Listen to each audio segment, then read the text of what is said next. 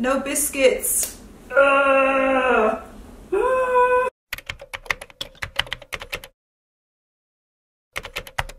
thought I'd do a video showing you how to wear silks, how to wear knits, and also black during the spring season, which you normally don't see. So first off is silks. Now I teamed up with Lily Silk. Now they produce 100% silk clothing, and they are absolutely fantastic. The quality of them is they just feel so nice. I mean, it's silk, so you can imagine how it feels. So I picked 4 of their items, and this one is probably the most staple in the wardrobe, if you ask me. It is their 100% crepe de chine silk shirt, and it's got these flap pockets on the front. And I thought I would team it with a gold sort of leopard print skirt. You already know the skirt from Realization Par. And I like the idea of, being that the shirt is black, that I would just team it with lots of gold jewelry, just quite thin, but lots of it. So I just like the idea of that contrast of black and gold, which are 2 color combinations that I've always loved to wear anyway.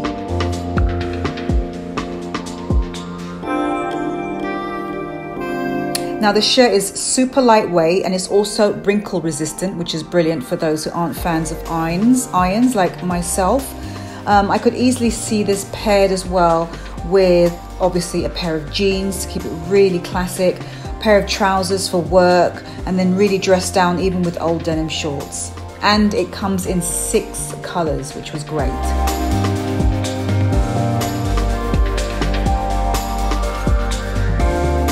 So next up is this silk cami dress. Now I've always been a fan of slip dresses, and this one came in 2 colors, in red and ruby red, and in navy. I went with the navy, and this is 90% mulberry silk and 10% spandex, which is interesting because, you know, it just allows an extra bit of give, because some slip dresses are just like, they have no movement, but this one does, which really helps. Now, being it's spring and we haven't exactly got that kind of temperature where you can have all your skin out, I decided to pair it with a tight polo neck underneath.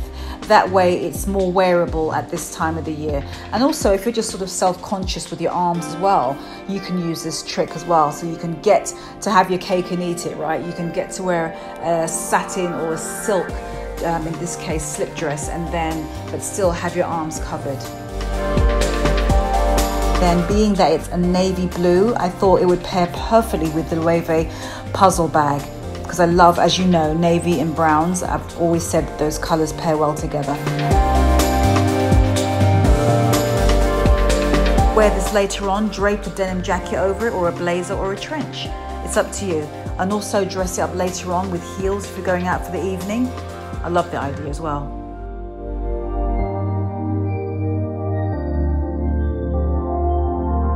And then another one I picked, which is probably my favorite out of the 4 from the silk category, is this beautiful blue, this navy blue blouse, high neck. Look at the puffed shoulder detail, the cuffs. I just loved everything about this blouse.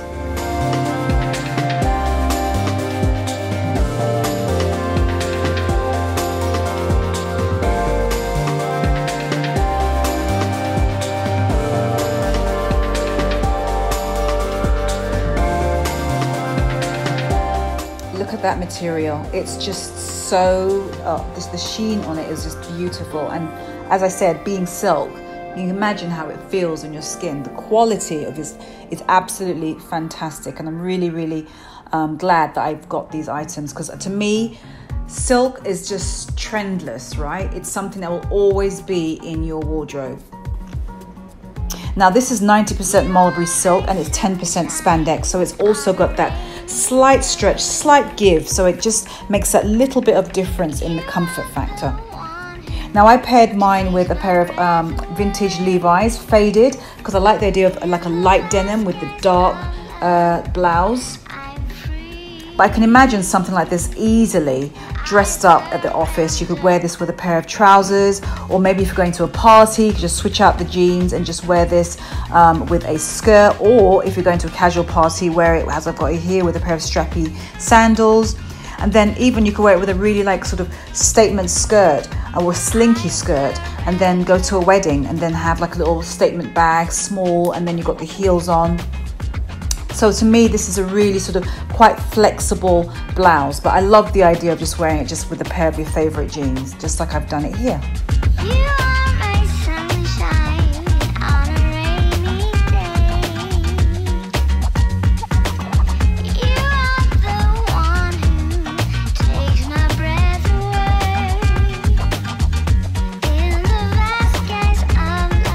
Now the last look is this fantastic ruby red shirt. Now it's coming out brighter than it is actually in person. It is this gorgeous, rich, luxe looking color. It is beautiful. This is 100% charmeuse silk. And to me, this is as glossy looking as it gets. You can see already it's picking up just from being outside. It really has like I said, a very sort of high gloss look to it. And that to me makes it look really luxurious, and it feels that way as well. I've popped a discount code for you in the description box for anything from the Lily Silk website.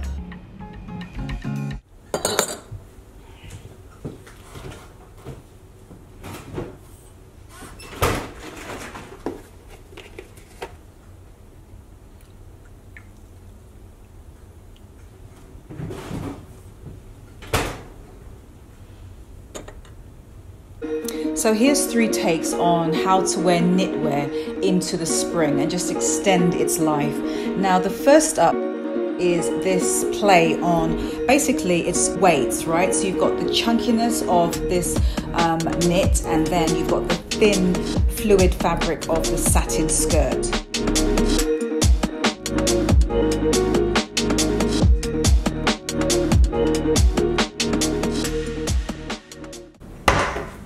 No biscuits.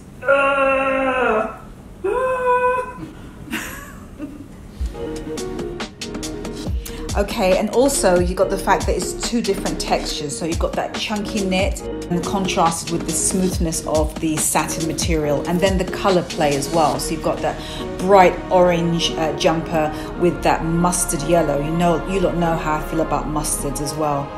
Now I've already worn this look on my Instagram feed, KarenBritChick, and I wore it with white dad sneakers, but I thought that the Adidas Gazelles in the black and white worked. I like the contrast actually of the play of them with the light colored clothing, so I put those together.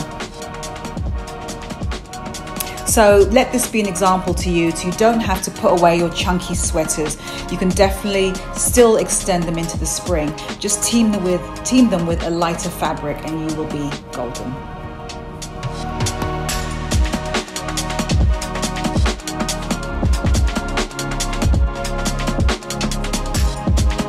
Now for my next look on extending knitwear into the springtime, I took this Reese knit top, which actually right now is about 70 to 80% off on sale. I'll link it below for you. I wanted to go with this play on white. It's a nice way to just make knitwear feel a lot more spring appropriate, right? Because of the color of it. I like the look of just all white, because to me that sort of reads as being quite timeless and classic. And also it looks quite elegant as well, especially if you was to like pair it with a pair of heels. You could easily go out into an evening party. I dressed it down obviously with these Adidas Gazelle sneakers in leopard print. Now I just love that play of just wearing something that's very casual with wide leg trousers. So it sort of walks that line between being casual and dressed down, but still feeling sort of quite effortless at the same time.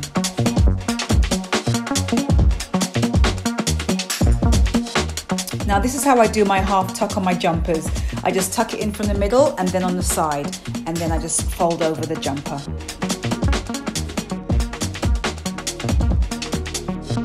So yeah, that's just my version of wearing something that's all white, feels casual, feels kind of effortless at the same time.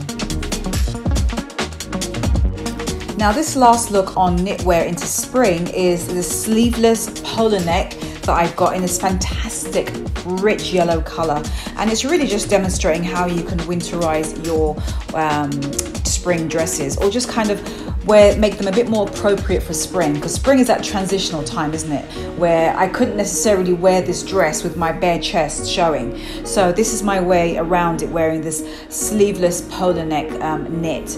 Now I really chose this because one, if you don't like your arms, then this is a perfect option for you, because you can invest in buying this sleeveless knit, but don't wear it like that. You don't have to wear, as I've said to you before, wear things as they're presented to you. And in this case, I'm hiding it. So I'm just wearing it as something to layer underneath my dresses. And I chose the yellow because I love how the green of the dress pairs nicely with the yellow, and green and yellow, they pair well together.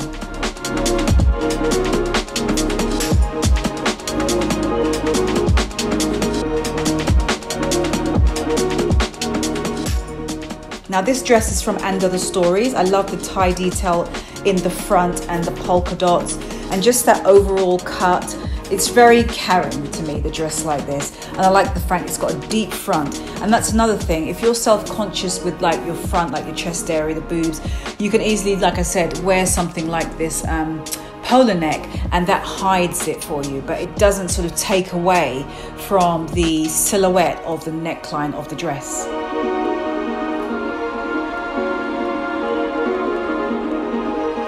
Now I was indoors before, I didn't have a chance to go anywhere yet, so I just filmed this before I left to go out, hence being barefoot whilst I'm pottering around the house.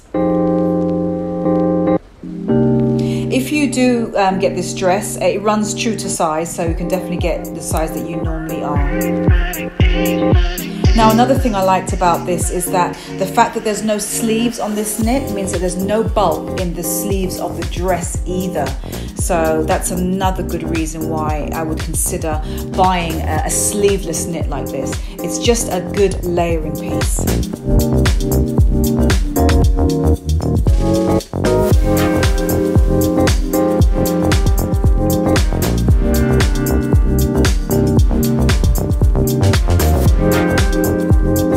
So here's another idea for wearing black in the springtime. Why not go with something that is a sheer fabric? That immediately eliminates the heaviness feeling of the black, right? And it keeps it very light and feeling very sort of more towards the spring and summer season.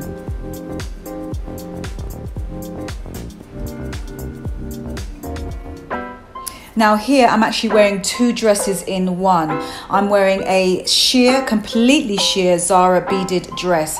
Now the reason I can get away with wearing it is because I have layered a camisole underneath it. So that is the tip for you. You can double up and wear a sheer dress by just wearing a camisole underneath it. And the camisole can be longer than the sheer dress, or it can be shorter. Also, I'm a believer that black and blues or black and navies work well together, so that's why I was cool with wearing this particular color combination. And then I finished off with a chocolate brown plaited belt because that works well with these colors. Now if you're conscious about your arms, then and you don't want to wear a camisole by itself, camisole dress or a slip dress, this is another alternative, right? Is to take a sheer dress and to wear it layered on top of your camisole dress, see? So that if you don't want to have your arms out, just get something like this and wear it on top. And it's black, but to me it still feels like spring. So here is my second look on wearing black during the springtime, which again, like I said before, is not what you'd normally associate color-wise to wear at this time of the year. Polka dots. To me, polka dots are a good way of wearing black in the springtime because it's such a pretty color and it's just a nod to wearing it, isn't it?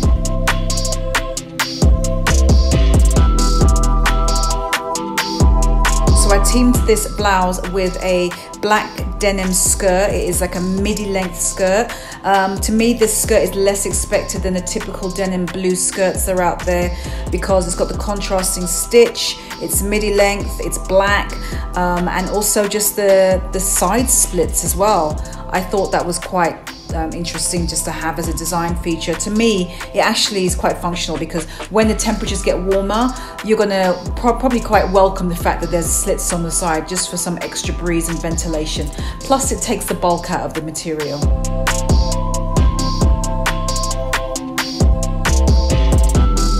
I loved wearing these boots as well with it because to me it just kept the whole look very Western. Now I like that this is a cropped blouse. You see where it stops on my waist? That means it sits nicely on top of skirts and on top of jeans instead of having to deal with tucking it and getting that extra bulk.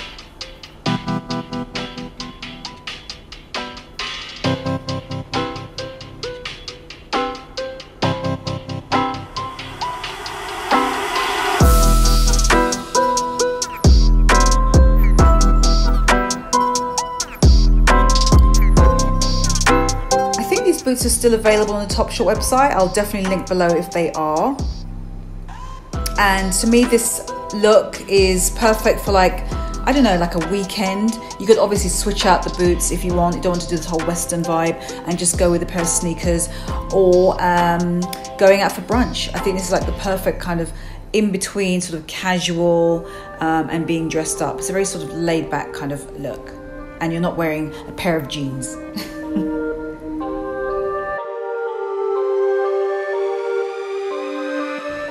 So this is my last outfit and also my last take on wearing black during the springtime. Essentially, I am wearing a black ruffled maxi dress with spaghetti strap shoulders, but you can't see any of that really because I am wearing it with a white leather jacket. So I've got that contrast of black and white.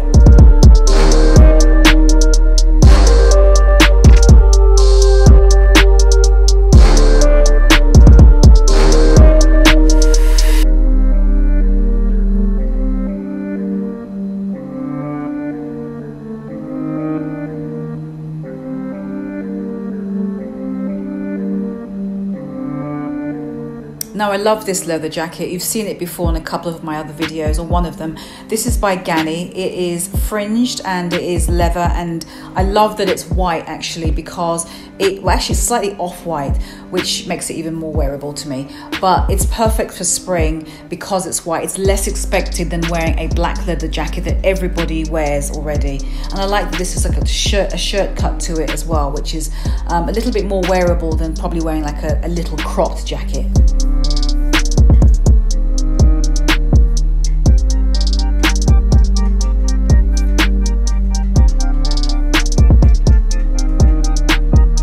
Now this is obviously a very strong monochromatic look. It's about black and it's about white as well.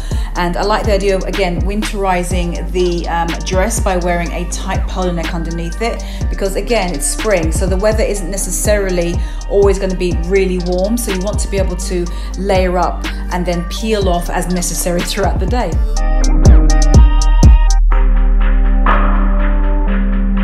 So I hope this spring outfit inspirational lookbook helped you, and I will see you next Friday.